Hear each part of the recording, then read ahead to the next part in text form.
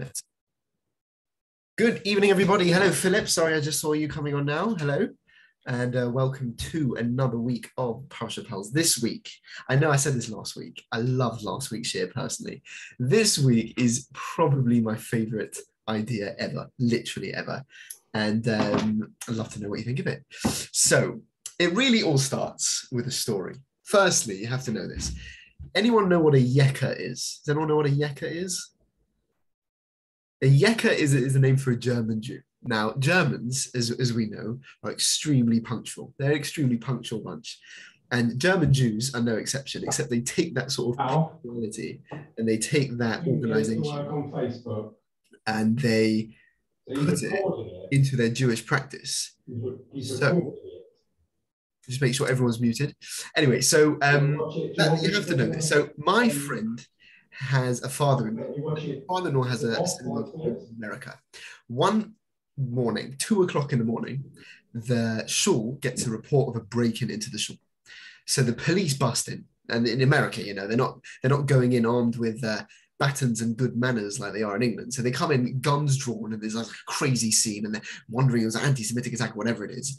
And at 2 o'clock in the morning, the armed police find a German Jew standing on a chair holding a clock.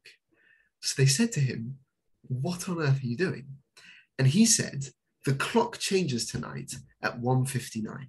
And I had to come into shul and make sure that that clock stayed accurate." He couldn't bear the idea that he would come to shul the next morning, 6 o'clock in the morning, and there would be a clock that hadn't been adjusted to daylight saving times for 4 hours, or whatever it was. And he broke into shul to make sure the clock was changed on time. And you know, it's a true story. My friend told me the story, and it's hilarious. But there's something special there. There's something special to the story.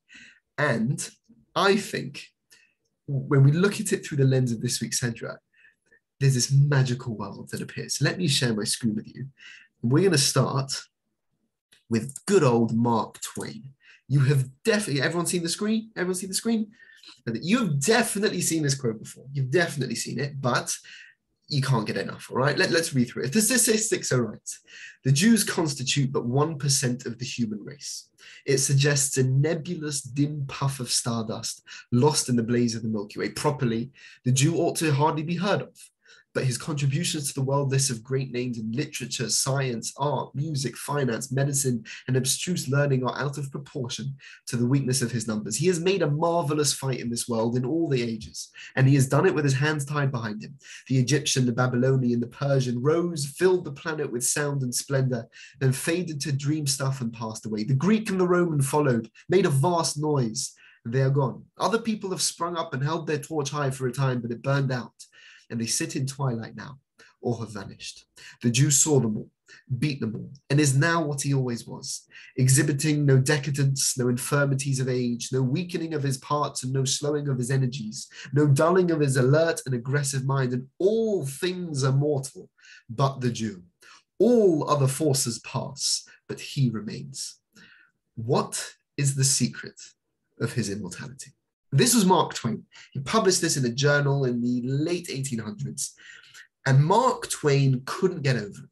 He couldn't figure out what is the secret of Jewish immortality. If you ever needed a controlled experiment for persecution, you know, in terms of consistency, in terms of intensity, there is no better example of a nation that has gone through every type of persecution in the Jewish nation.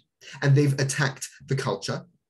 They've burnt, you know, look at France, on the site of the Louvre, they burnt the Talmud en masse. So they've attacked Jewish literature. The Greeks attacked Jewish culture. You have the hedonists.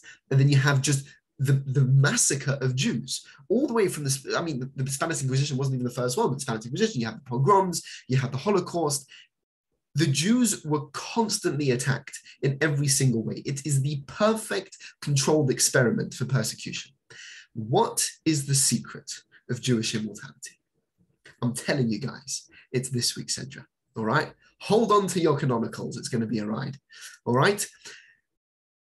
Let's start with a posuk from last week's Sedra.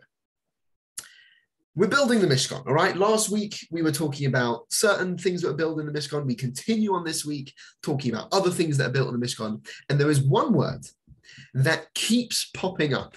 Very strange. It keeps popping up in the Mishkan. And get this, it's this last word over here, Tomid. Last week said, and on the table you shall set the bread of display to be before me always. So Tomid number 1. Tomid number 2. This is this week's Sedra. You shall instruct the Jewish people to bring you pure olive oil crushed for lighting. Laha'alois ner Tomid. Number 2. To light the constant light of the menorah.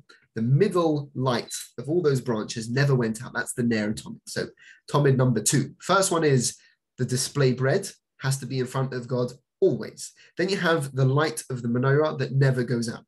It's number 2. We're not done. V'nasa Aaron es shemais b'nei Yisrael b'choishen ha'mishpat al libay b'voyel el kodesh l'zichoroin lifnei Hashem Tomid. Again, Tomid. And Aaron shall carry the names of the sons of Israel on the breastplate of decision of his heart when he enters the sanctuary for remembrance before God at all times. That's Tomid number 3. And we're not done. The next pasuk is v'nosat ha'lochoshen ha'mishpat es ha'urim es ha'tumim v'hayu alev Aaron b'voel lifnei Hashem v'nos Aaron es mishpat b'nei Yisrael le'boy lifnei Hashem Tomid. So that's the second time in 2 pasukim, and it's the 4th time we've got the word Tomid. We're not done. Shemais 28:38. They're talking about the tzitz, which is the headband that the high priest wore. V'haya al meitzach Aaron v'nos Aaron es havoyna kadoshem asher yaktishu b'nei Yisrael v'chol matnos kodsheihem v'haya al mitzchay Tomid. Again, Tomid. It keeps going. Let's do another one. Tomid. And you shall offer upon the altar 2 yearling lambs each day regularly. Let's do another one. And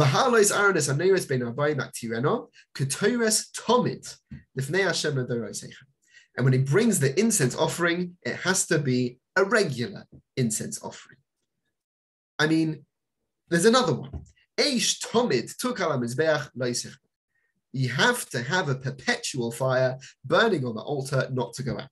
This word Tomid keeps coming up in connection to the word Tomid doesn't appear once in the whole of Sefer Bereshis. Comes to Sefer Shemais, it's everywhere. There's something about the Mishkan that's Tomid, Tomid, Tomid. It's just the meaning constant, perpetual, always. It keeps happening. Now, if you look, it's on every aspect of the Mishkan, meaning you have the lechem upon it, the display bread. You have it in the menorah. You have it on the choshen, the breastplate. You have it on the breastplate again. Then you have it on the tzitz, on the headband.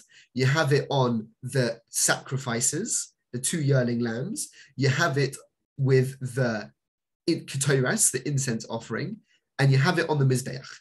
Every single element of the Mishkan somehow has this Tomid, Tomid, Tomid thing going. It has to always, always, always. Now, what is going on?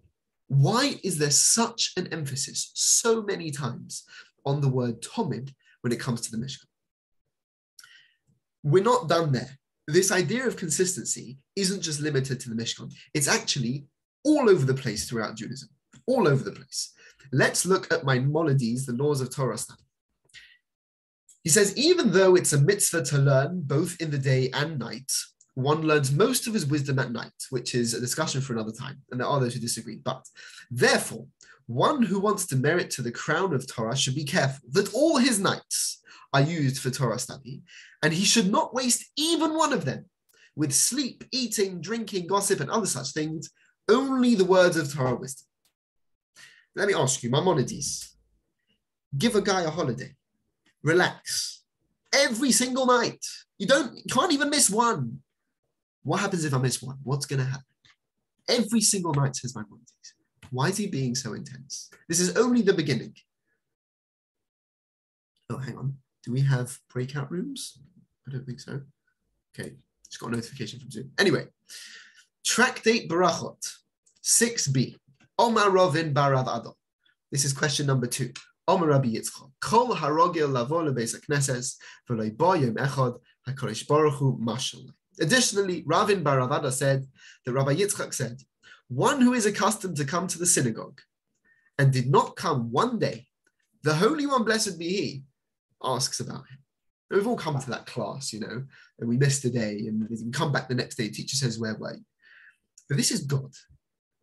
God, he's not saying if anyone misses a day.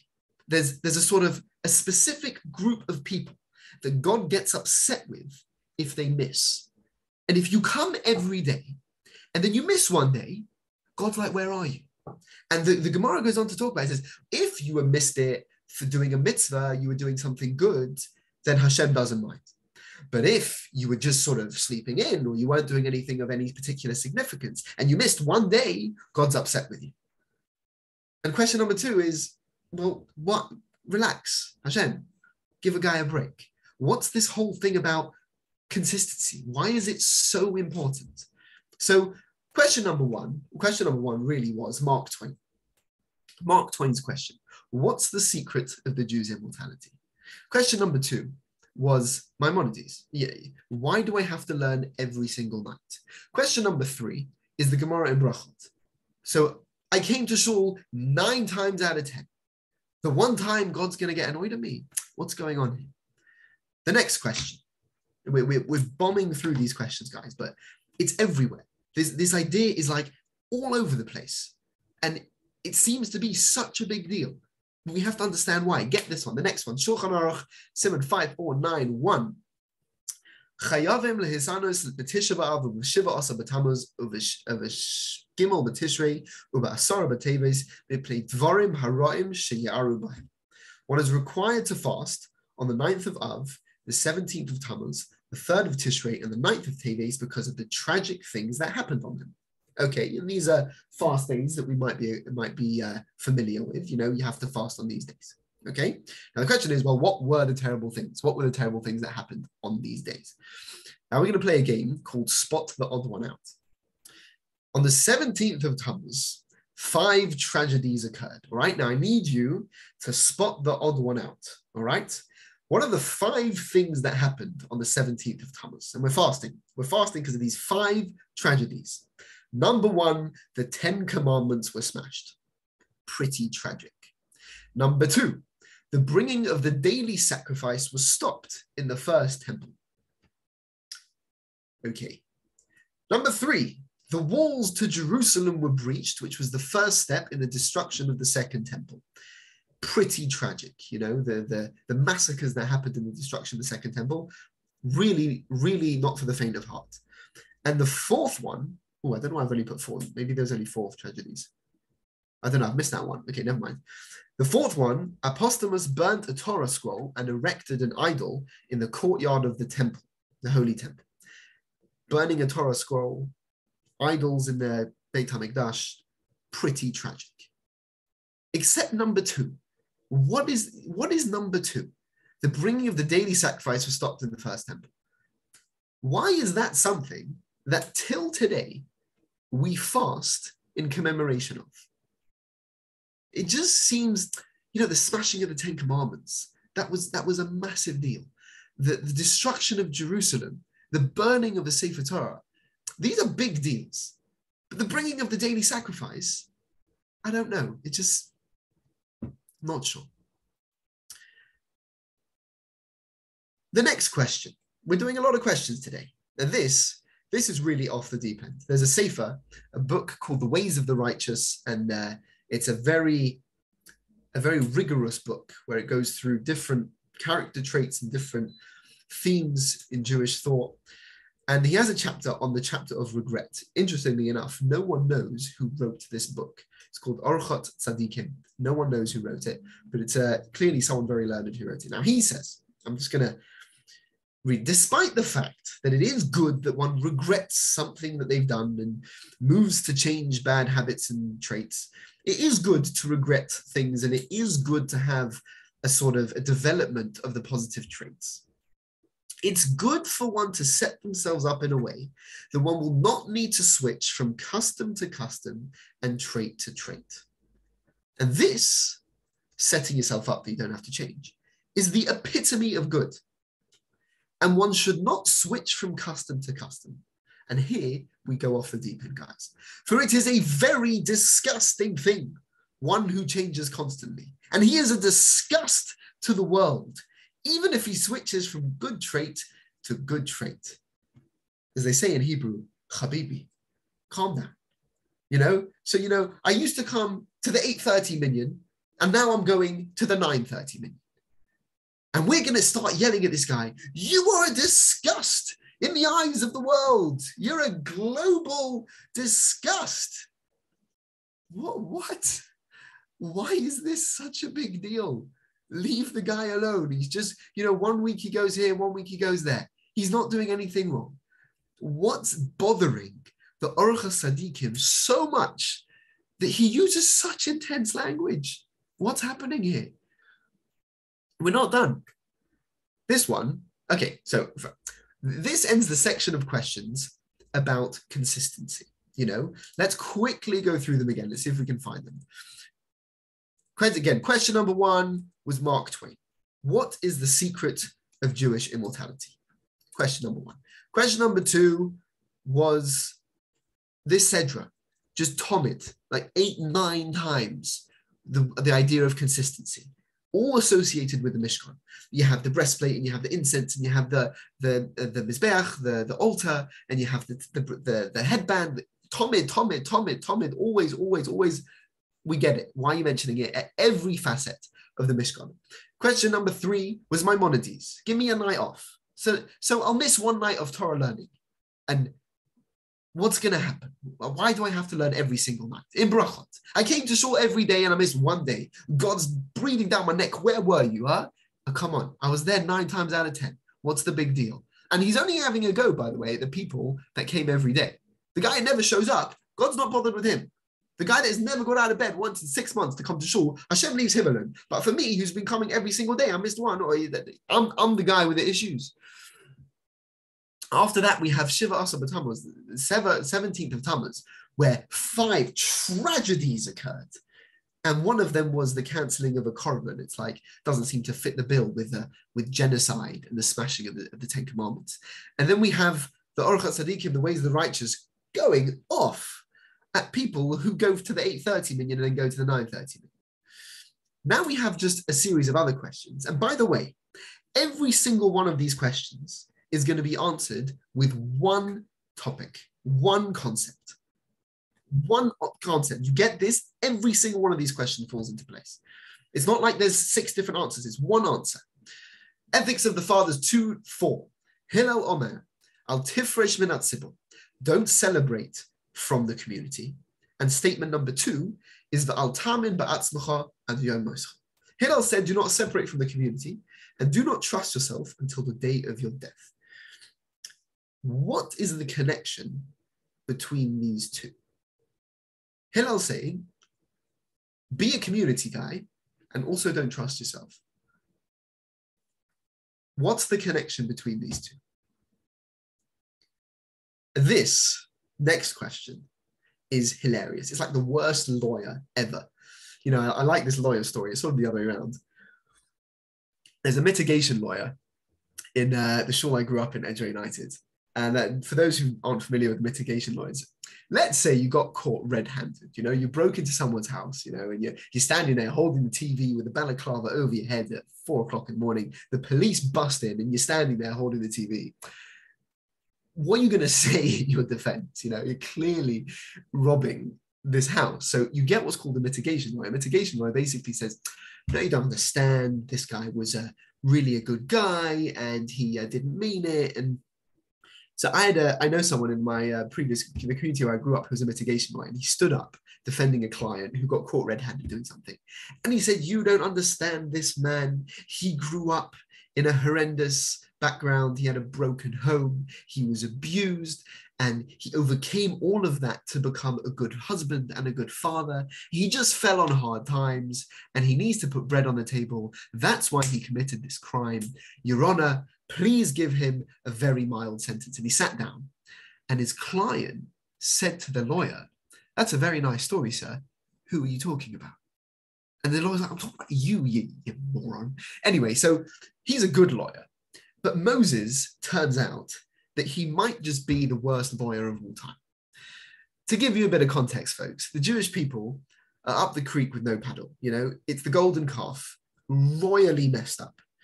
And God, in source 13 here, he said to Moshe,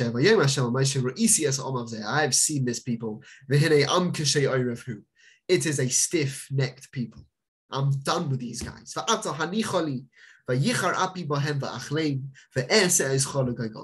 Leave me alone, Moses.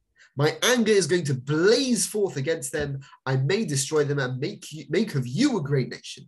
Hashem says, I'm done with this people. Forget it. Moses, you're the only good one out there. We're going to start again from you, and these people just forget them.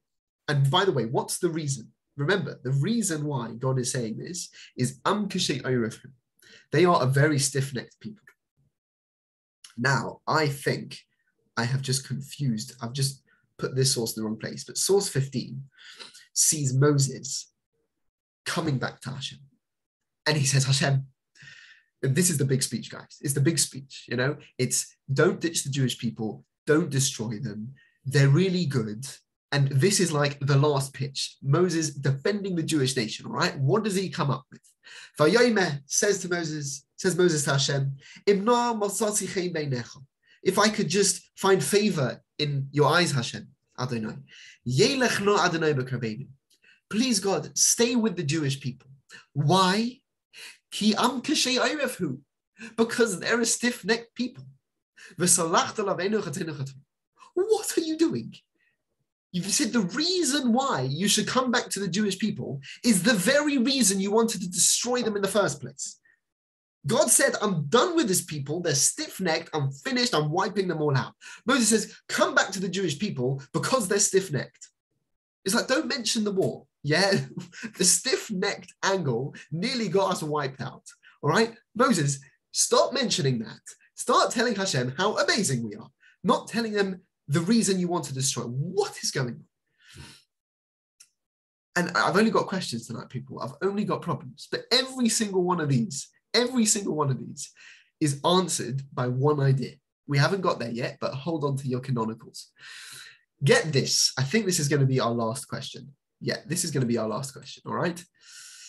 Tractate Sukkah 52a. If you had to describe the devil, folks, you had to describe Satan himself, what words would you use to describe the devil? Well, Sukkah sees a few suggestions. Darash Rabbi Avira v'itema Rabbi Yeshua ben Levi. Rabbi Avira, or according to some, Rabbi Yeshua ben Levi expounded. There are 7 names attributed to the Satan. Number 1, and again, guys, this is a spot the odd one out. Spot the odd one out of these 7 names. He is evil. He is uncircumcised, which is a reference to callous. It means to not have a sensitivity to other people. He is impure. He is hated. He is a stumbling block, and he is a rock and a hidden one, meaning that he's very cunning and deceptive. Now, evil fits the bill. Uncircumcised, he's like a callous, cruel person. Yeah. He's impure. Yeah. Hated one. Yeah. He's a rock. Yeah. Hidden one. Yeah. Stumbling block. He sort of like gets in the way as you're running to the bus. He's the guy that sort of like leaves his stuff on the floor. He leaves his Lego on the floor and you trip over. That's like the best name we've got for Satan. He's like a mild inconvenience, a slight nuisance. Come on, it's got to be more than that. So that brings us to the end of an exhaustive list of questions. Let's go through them all just one more time. And then we're going to answer what is like 15 questions with 1 point. Mark Twain, why did the Jews hang around for so long? What is going on in this week's Sedra when we mention the word Tomid, meaning always, the whole time? Maimonides doesn't give us a night off for learning Torah. Come on, Maimonides. Let's say I want to have 1 night off. What's the big deal? In Brachot, we have Hashem going mad at the people that misses 1 day. We have a fast day for generations, for eternity, based partially on 1 sacrifice being cancelled. Interesting. We have the ways of the righteous going absolutely hopping mad with anyone who changes from good trait to good trait. Not quite sure why that is. Ethics of the fathers, what's going on? Don't separate from the community, and also don't trust yourself until the day of your death. What is the connection between those two? Moses, the worst lawyer of all time, telling God to come back to the Jewish people for the very reason he wanted to destroy us. And finally, stumbling block, the most petrifying name for evil incarnate. There is one idea. There is one idea that answers every single one of these questions. But first, we have to ask ourselves probably one of the most fundamental questions that we have to ask ourselves as a Jew. How can I connect to God? How is it possible? I always had this image in my mind of these two angels talking to each other when God created the man. When God created man, these two angels were probably sitting there having a cup of coffee with her. And one can say, you'll never guess what God did. And the other was like, yeah, what did he do? What did he do? He made humans. And the other angel will go like, oh yeah, what's a human? And the first angel goes, they're a very weird creature. They're sort of like, they're made in the image of God, but they have to like lie down and go unconscious every day for about a third of the day. And if they don't do that lying down unconscious thing, they die. And they also have to take bits of like physicality and put it in them.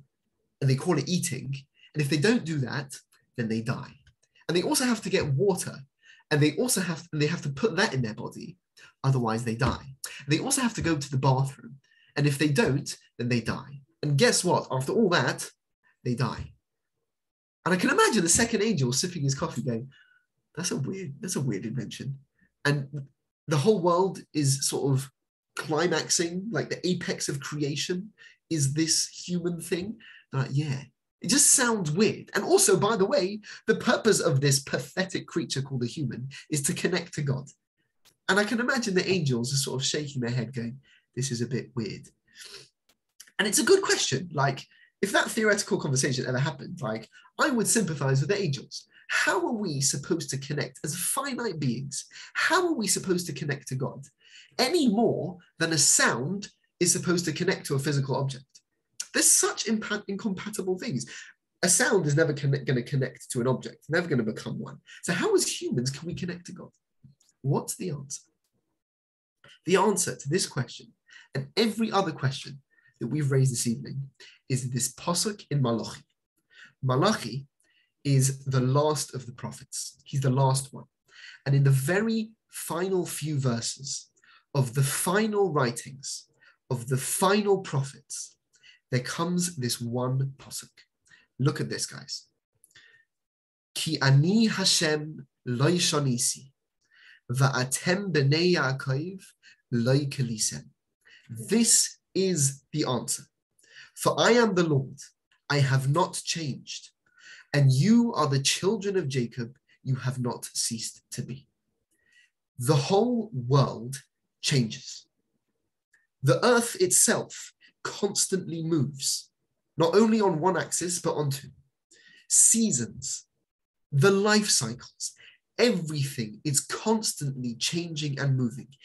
Even the most stable of things are rotating on the world, on the globe itself, and even in themselves, atoms we know today constantly vibrate. There is nothing in the world that is at 0 degrees Kelvin, meaning everything to the most basic, minuscule level, atomic level, is moving. Everything is changing. You have the law of entropy where things move towards chaos. Everything in the entire world is constantly moving. There is no such thing as the physical constant, but there is one constant in the entire physical existence. There is one thing that is not moving. There is one thing that is not changing, and that is God. Ki ani Hashem lo yishanisi. I am the Lord, and I do not change. And it makes sense from a theological perspective. God can't change because then he's not infinite. And he can't be bound by time, and time is change. You can only measure time through change. Meaning, how do we measure time? It's the clock moving, or before that, it was the sun moving. And on a macro scale, it's the seasons. And our entire perception of time is based on change. So God can't change. He's not limited to time. The one constant in the entire existence is God. Now look at the second part of this pasuk. Va'atem b'nei Yaakov lo kelisem. And you, the sons of Jacob, the Jewish people, have not ceased to be. And there's a connection. The answer to Mark Twain's question of how were the Jews so eternal is somehow connected. Ki ani Hashem lo shanisi. I am Hashem and I do not change. And the way we connect to God, the way we connect to Hashem, as physical and as temporal as we may be, is loy shanisi. It's to create that sense of constancy. Except it's not consistency. It's to be eternal. When we get that spark of eternity imbued into ourselves, into our daily structure, when we can say that I'm going to come to shul every single day, no matter what happens, we connect to God. We align ourselves with the force that never changes because we have something within ourselves that never changes. And this answers every single question. Let's go all the way back to the top. It's not consistent. It's eternal. What is the secret of the Jews' immortality? If I could sit down and have a cup of tea with Mark Twain, I figure he's more of a tea guy than coffee. I'd tell him the secret of Jewish immortality is loy shanisi. We just don't change. It's that guy at 2 o'clock in the morning who's going to break into shul to make sure the clock stays right. We just can't change. We're just so focused. We're so dedicated to what we do that we are above time. We're above change. The Greeks and the Romans and the Persians who held up their torch high and then faded or sit in twilight, they changed. They moved with the sands of time. The seasons carried them along, but the Jews never did that. Why is it that in the Mishkan, it's Tomit, it's always, always, always, always, always? Because what is the Mishkan? Mishkan is heaven expressed in terms of earth. It's a model, or it's an interface between us and God. So of course, we go bonkers about the word Tomit. Of course, we're always saying that things have to be constant in every aspect of the Mishkan's creation and service, because that's how you connect to God. To connect to the God which is lo shanisi, to connect to the God which doesn't change, we have to adopt that mentality. We have to take that spark of constance, of that eternal, of eternity, rise above time, and put it into our service with Hashem. So of course, the daily bread has to be there always. Of course, there has to be a light on the menorah that never goes out. Of course, when Aaron goes and he has the breastplate on him, it has to be constantly there. Of course, when we have the tzitz, the headband of the high priest, it has to always be there. Of course, when we have a korban, it has to be every single day. Of course, when we do ketores, it has to be constant. And of course, there has to be a fire on the mizbeach that never goes out. Because guess what, folks? The way you connect to a God is to rise above time. It's to rise above change. It's to never stop. Ki ani Hashem lo shenisi. I am Hashem and I do not change. Va'atem b'nei Yaakov lo kelisem. And if you connect to that, if you can connect to that constancy, that eternity, you will never be wiped out, says the dying cry of Malachi in the prophets. And of course, the Rambam says, if you want to merit to Torah, the connection to Torah properly, you have to do it every single day. Because guess what, folks? That's how you connect to God. That's how you connect to God, by doing something eternally, not constantly, not even consistently. It's eternal. Of course, the Gemara in Brachot says that if someone was coming to shul every single day, they were doing it. They were getting that consistency. They connected to eternity, and then they missed a beat. Of course, God says, where were you? You were about to get something so special. You were going to connect to something amazing. But when you missed that beat, you became subject to time. You became subject to change. You became finite. It's just a bit more limited. And that's why God says, where were you? HaKadosh Baruch Hu Mashallah says, where did that guy go? Because he was close. He was making it to that connection. He was going to rise above time. And then you have the Shulchan Aruch that says that the Mishnah Berurah that says that 5 tragedies occurred. What's the tragedy of missing the daily sacrifice? It's that it was every single day. That's what it was. It happened constantly. And when you stop that chain, when you break that eternal connection, that eternal system, you lose a connection to the eternal. You lose a connection to God because Ani Hashem lo shanisi. I am Hashem and I do not change. And if something changes, then we became boxed in to time. We become boxed in to change. The physical world grabs us once more. And the ways of the righteous goes off the deep end at people that are changing even from good trait to good trait, because it's not about what you're doing. It's how consistently do you do it.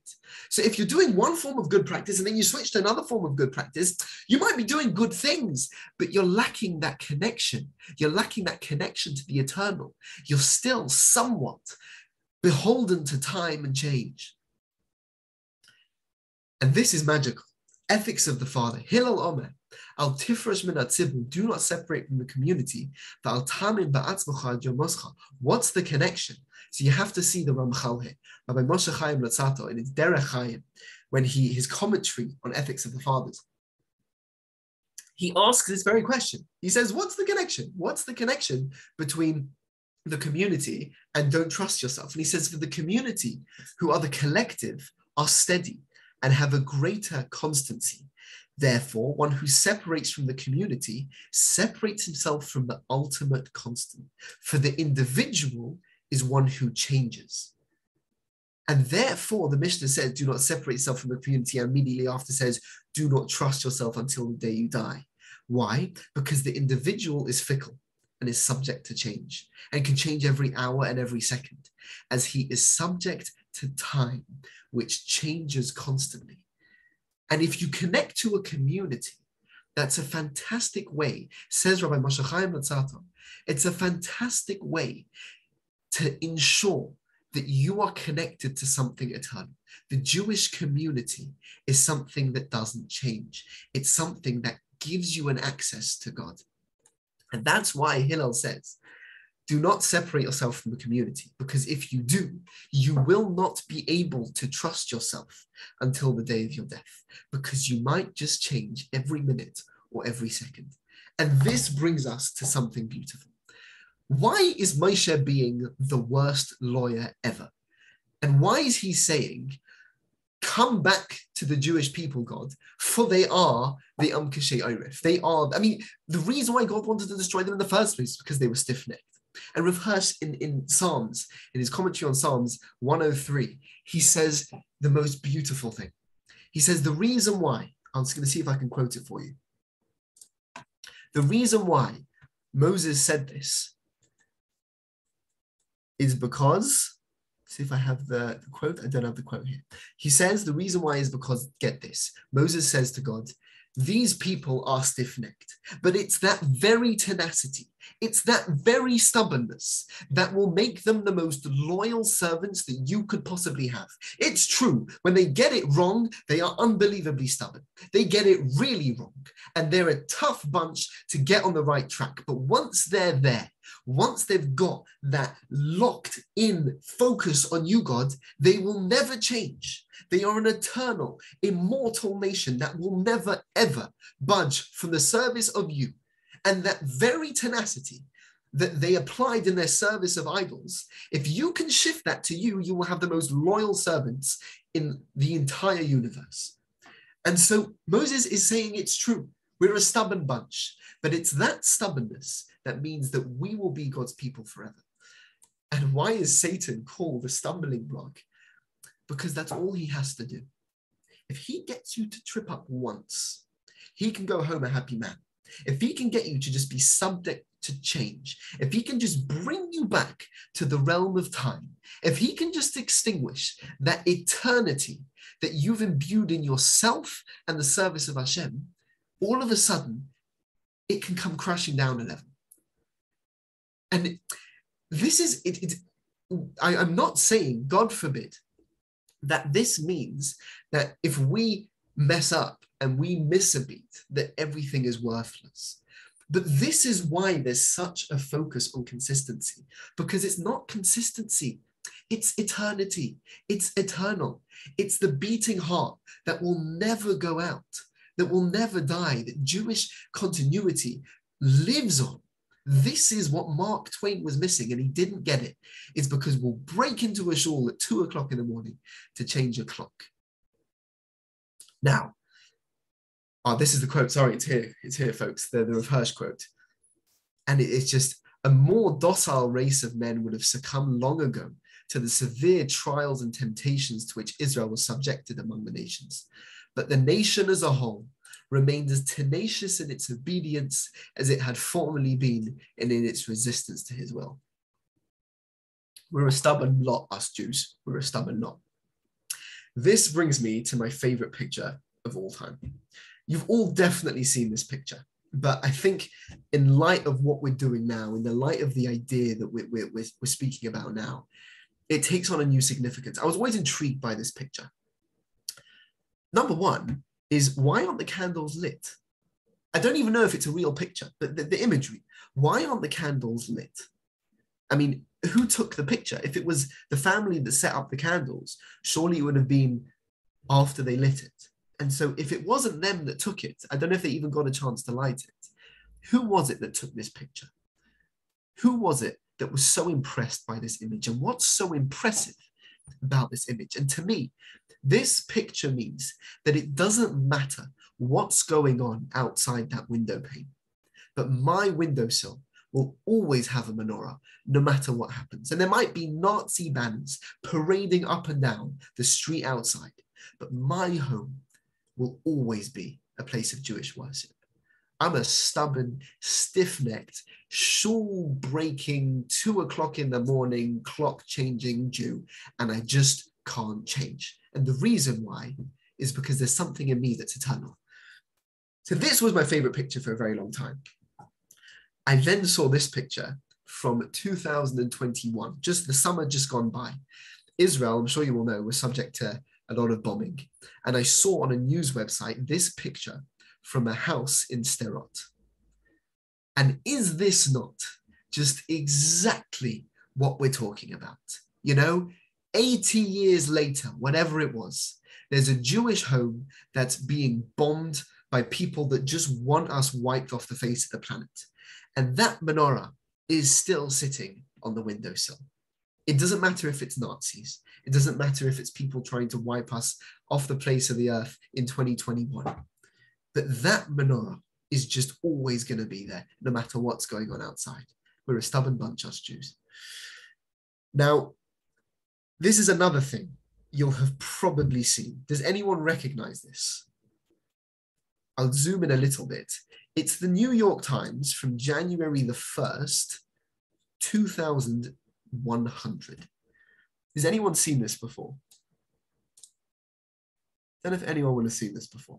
So the New York Times, very interestingly, on January the 1st, 2000, they produced 3 front pages to the New York Times. The one page of the New York Times was that day's news, January 1st, 2000. They did another page of January the 1st, 1900. So they showed everyone what had been the news 100 years before on that day. And then they did a predictive newspaper page for what's the news going to look like 100 years from now. And it's fascinating. I don't know if you can read this with me. I'm going to try and navigate the screen a little bit. But they have like weather control satellites over here. They have robots demanding equality. You know, what else do they have? They have some sort of Quidditch thing going on over here. If you can look it up, the New York Times page from 2100, they've got a Donald Trump III somewhere kicking. Here we go. If you follow the cursor here, I can't bear losing another link to our general past, said Donald Trump III an art historian who has led unsuccessful crusades to preserve his great-grandfather's towers on Fifth Avenue and along the Hudson River. So, Donald Trump III gets a shout out. And there's something at the bottom of this page from the New York Times, 2100, which is magical. Look at this. I don't know if you can see. I'm going to zoom in. Wendy, go on. If you could read this out, what can you see here?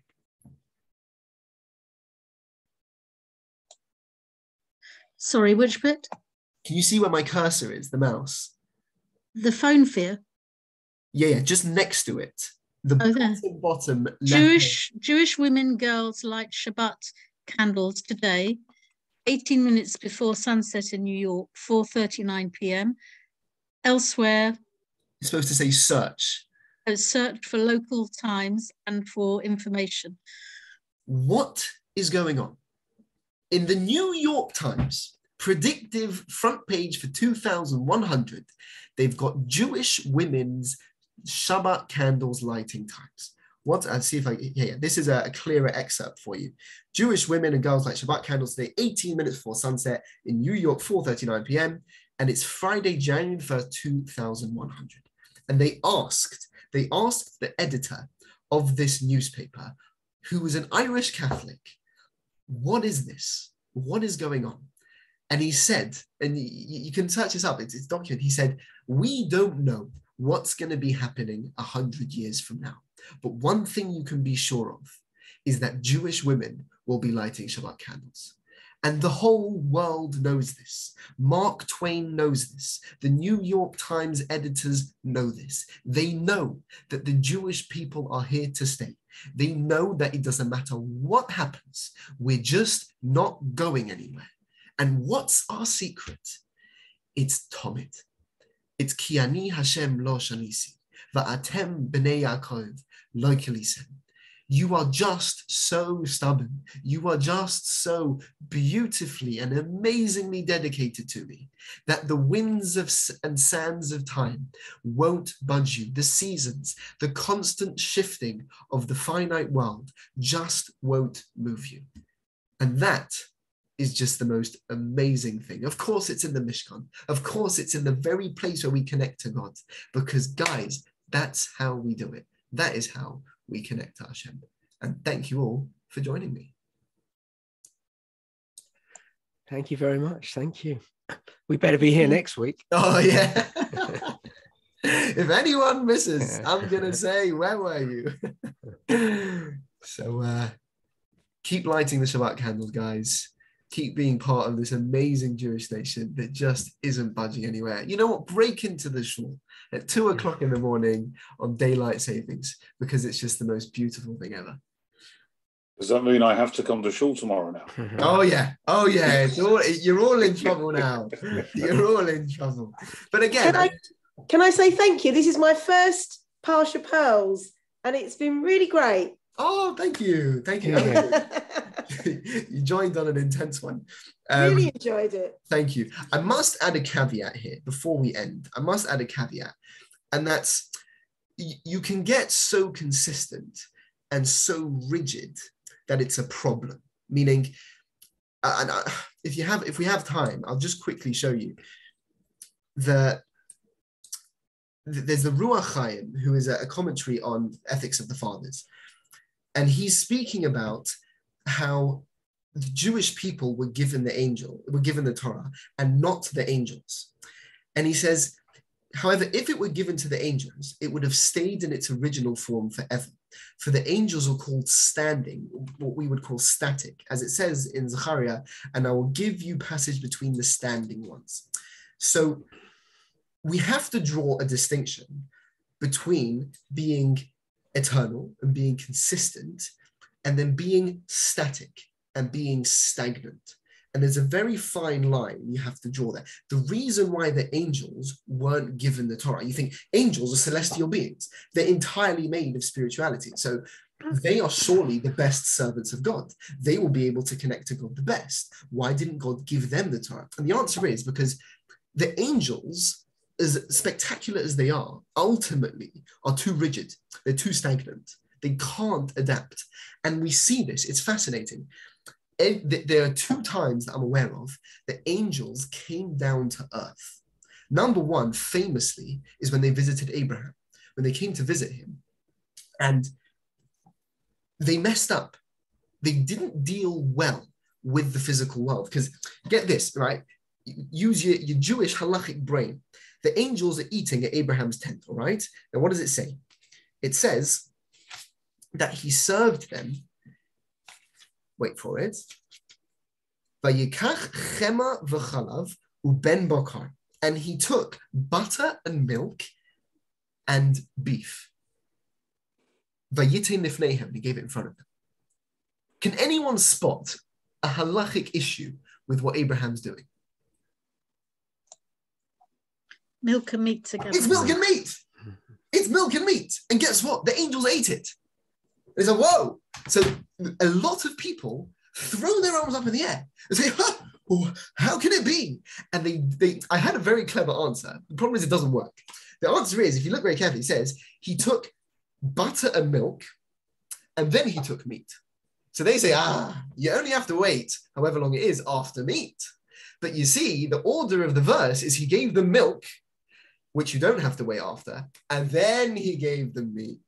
So they didn't do anything wrong. They first had the milk, and you don't have to wait after milk, you just have to wash out your mouth, and then they had the meat. The problem is it doesn't work, because there's a medrash.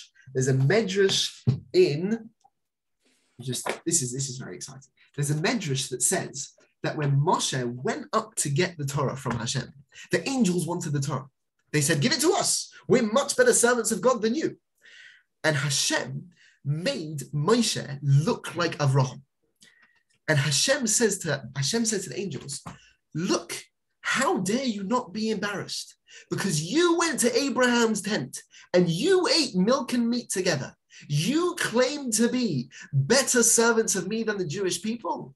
The one time you came down to earth, you broke the Torah law. And the question is like, well, how is that? Why didn't angels keep the law? And I think the answer, according to this, is because they're not very good at the physical world. They can't live in a realm of constant shifting and with their sort of static state adapt to it. They can't keep up. It's the angels belong in a very static world and it's very spiritual. But when they come down to earth and they can't mold to the shifting of the physical realm, they can't really plug into it properly. And at the first sign of trouble, the first temptation or the first curveball that gets thrown their way, they lose the plot. And this got me very excited. I found this explicitly. You might have heard of the giants that looked at the Jewish spies when they spied out the land of Israel. So the Jews sent spies, check out the land of Israel, and it says there's Bnei Anok, the sons of giants.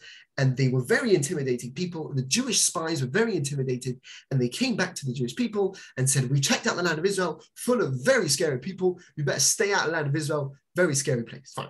Now, that story's not for now, but who are these giants? Who are these Bnei Anok? Where did these giants come from?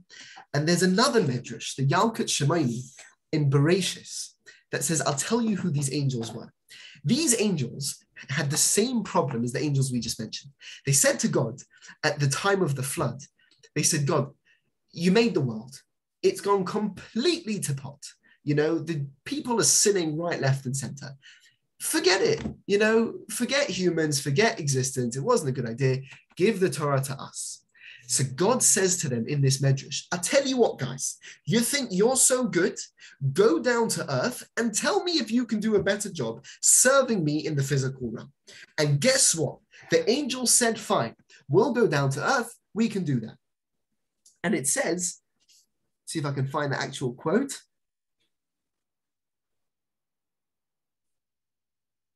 Miyad, immediately, as soon as they got down to earth, kilkalu im banos ha'adam. They